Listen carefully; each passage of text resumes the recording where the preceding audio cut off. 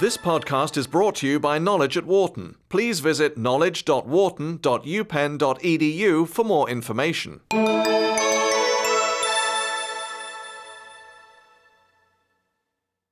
On the qualities of great leadership, I think we would probably all agree that whether in politics, in religion, in the community, in business, there are several enduring qualities that pretty much define great leadership, all times, all places, all people.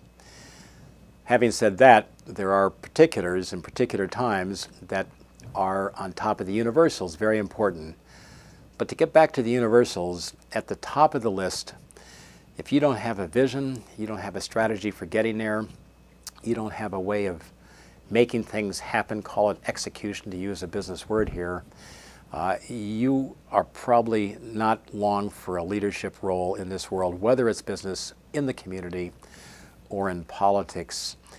Number two, you need to bring a set of, call them character qualities, to the table or to the setting that usually boil down to such enduring verities as integrity, transparency, honesty, all these adding up to whether people will trust you when they give their money to you in business or maybe their political future to you in politics. You've got to have that character foundation, and you have to be able to communicate that. So your character and an ability to help people understand who you are, and that those elements of integrity and honesty are there, and reliability. Number three, people who are going to work for you in a company, people who are going to vote for you in an election, people who are going to join your community organization, they all do need to know, it's unequivocal, that you have respect for them. My phrase to sum that up is when you're with people publicly, over the internet, in a room, a grand gathering that might have a couple thousand people in attendance, in the course of your communication with them, you do have to tell them that you know who they are, that you have great respect for their abilities and where they're coming from and the values they represent. Sum that up, here's my phrase to keep that much in mind: you have to honor the room at some point when you're with people, and I'd even strengthen that to say at every point. You need to, in passing, reference the people there, who they are, what they represent, and how good they are, because after all, leadership is a team sport. If you can't bring them in your direction, you're leading nobody, and people want to know if they're going to join your team, that you understand who they are and that you have respect for them. Third, if first is, let's call it vision, strategy, execution. Second is having a character that is the kind of character that we need. You need ambition, you need honesty, you need these qualities. You need to be able to communicate that. Third, honor the room, so you need to communicate that unequivocally.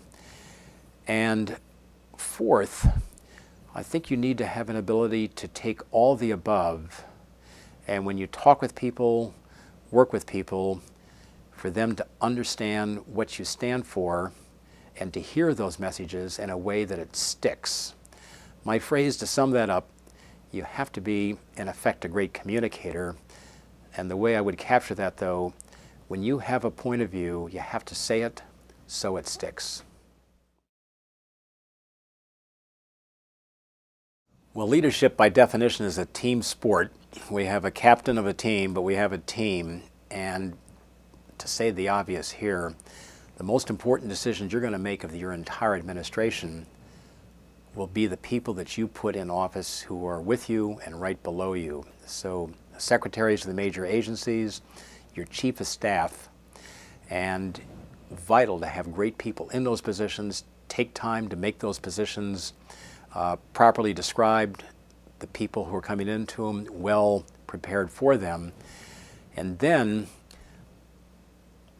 you are a team. And so very good, my point of view anyway, to take time to work with that group as a group of individuals, but at the end of the day they're all pulling for the country and they've got to pull together. So call it team building, lots of words that pretty much sum up to the same point. But you do need to take them for, let's just say, a couple days of rafting down to Colorado or whatever it might be. That's maybe a little bit far out for whoever takes the White House on January 21st. But the main point is great people, and then with them in office, you really need to pull them into your vision, your strategy, and ultimately where you're going. Number two, people are going to wait to hear with great expectation, do you have a vision for where the heck we're going and how we're going to get there? Many of these ideas, obviously, in the campaign, we're going to hear them in the debates in the weeks ahead. But as you take office, now it is a time for your visions, the rubber of your vision, to meet the road. And so, great team, and then a powerfully communicated statement of obviously your working philosophy, but in particular, what is your plan for the weeks ahead? What's your vision for the months ahead? David Gergen, on several occasions, has said, CNN prominence now, director of the Center for Public Leadership at the Kennedy School at Harvard University, has said, whoever takes office in January is probably taking office at one of the most critical junctures in American history, certainly over the last 50 years. I think that sounds right. Between the wars in Afghanistan and Iraq, the economy, which hopefully will be in better shape then than it is right now, the issues of health care, the issues of education, the questions of retirement funds, Social Security, will make the challenges for the incoming president as probably as big as they have been in a generation. And that's a way of saying, to make my last point on this, as you take office, great people around you, a vision and a strategy that will help take them in the right direction collectively with you along with the country, and then your readiness to make the tough judgment calls. You've got to be ready to do that. They will be ready to do that. And what I think that comes down to is a good sense for how to make a good decision. That's obvious, or it's obvious what ought to go into that, but to be able to make that decision in a timely fashion. Some things we can let go, some things we can put off, but the country's problem is enormous. And thus, I think there'll be a premium on making good and timely decisions, whoever takes the Oval Office late January.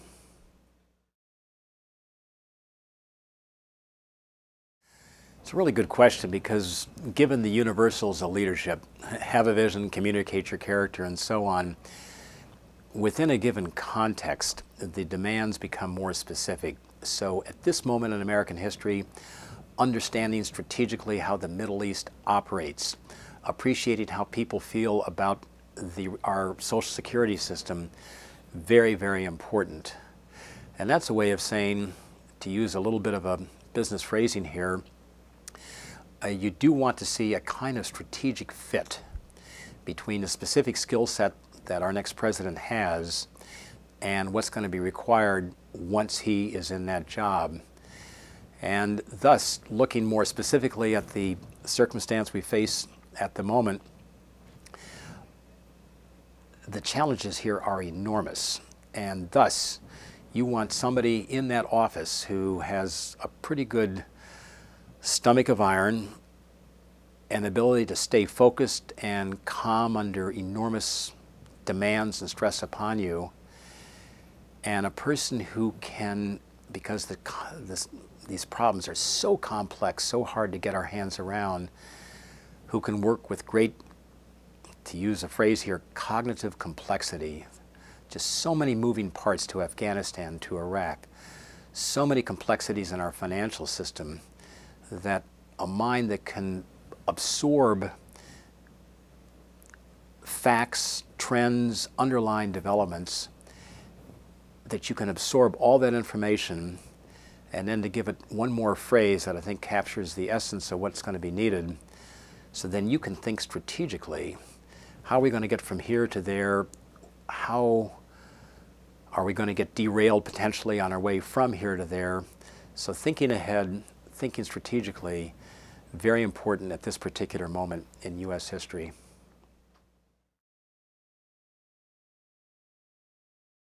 Well, as we think about leadership for the White House come end of January '09, it is, I think, extremely useful to look back on our history and not necessarily take any past president as a paragon of success, but to draw from them what they have done very well.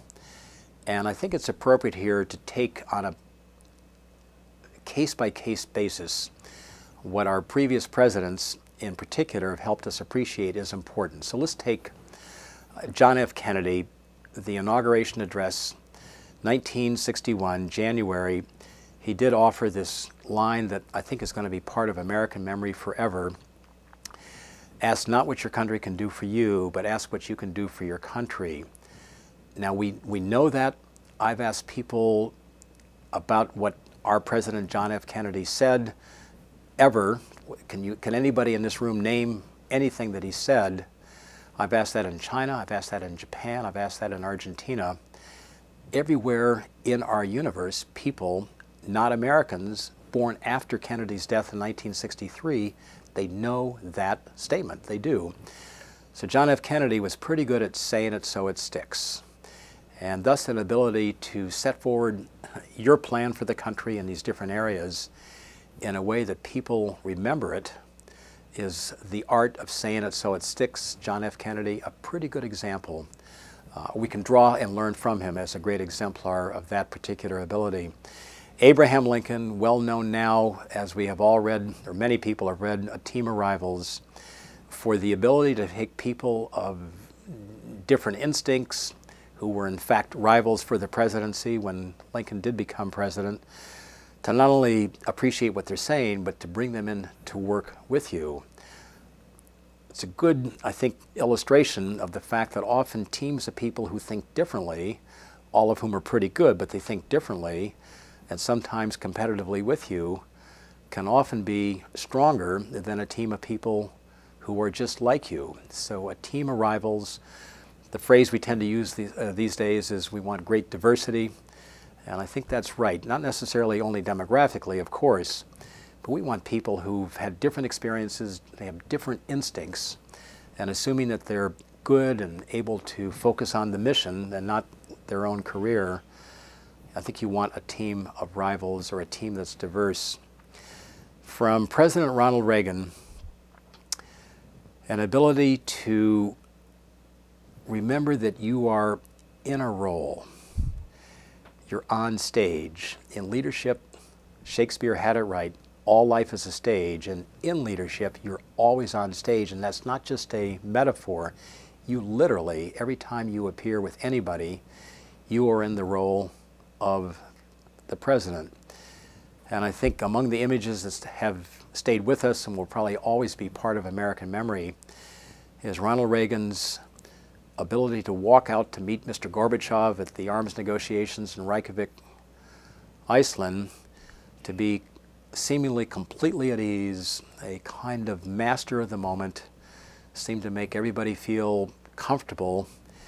And all that, of course, looked natural, but Ronald Reagan, he was an actor. And I say that in the way that is meant to bring out the point here. All that was not left to just his natural tendencies. He was conscious that he's in a role, and when you're in a role in a leadership position, you have to act the role. And thus, from Ronald Reagan, just a reminder to our next president, you're going to be on a world stage, and keeping focused on who you are and what you stand for, and keeping that out front, and keeping your vision out front, and reminding people of how much you have confidence in them to get the job done out front, and remaining cool and confident is the kind of demeanor we expect and we hope that the next president does bring.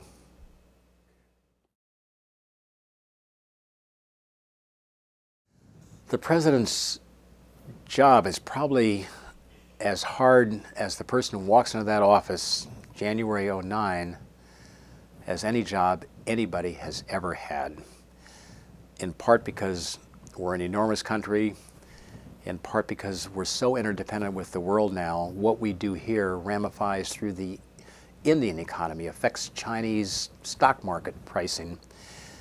And having said that, and knowing that, I think there's going to be a premium on the ability under that world scrutiny and anxiety, if you will, to remain completely focused on why you were in that office. And by way of parallel here, I one time did a study of a project on the president of El Salvador, who brought that civil war, that terrible civil war, to an end back in 1991. He had actually been a classmate of Bill Clinton's at Georgetown. He was from El Salvador, had come to the States for his college days.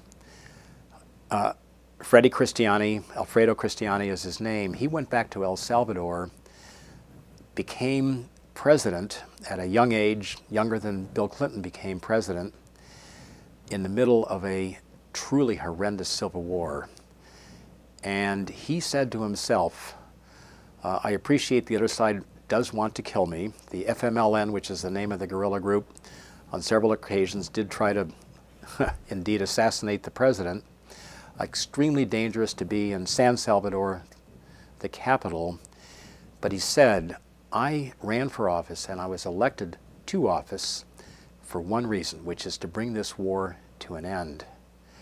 And through all that, including at one point the guerrilla occupation of much of San Salvador, the capital, it's as if half of Washington was taken over by a guerrilla group, he stayed unequivocally focused on bringing that war to an end. And he said in some of the darker days, I know I'm here because I've got to get the guerrillas to come in from the cold.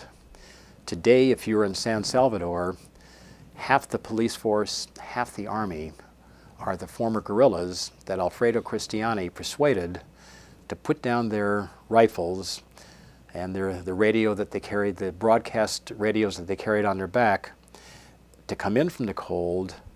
And now the war is over. It's what it took. It's what was required to give the guerrillas, that is, they wanted jobs, they wanted, in a sense, to be reintegrated into the society in a way that was fair. Main point I would say is this. Alfredo Cristiani, case in point, we can often look to history as a way to understand what we ought to do going forward. And from his history, we are reminded in the toughest of times, think Lincoln during the Civil War as well, staying unequivocally focused on why you're in office. It's not about you. It's a calling. It's almost a sacred trust that has been put into you by the people who elected you. And since the problems are not probably bigger ever than they are right now, I think this president, whoever it's going to be, I think we should have confidence, because both candidates I think are going to be good at this, will stay focused on the fact that they are in office to take us to where we want to get to from where we are right now. For more information, please visit knowledge.wharton.upenn.edu.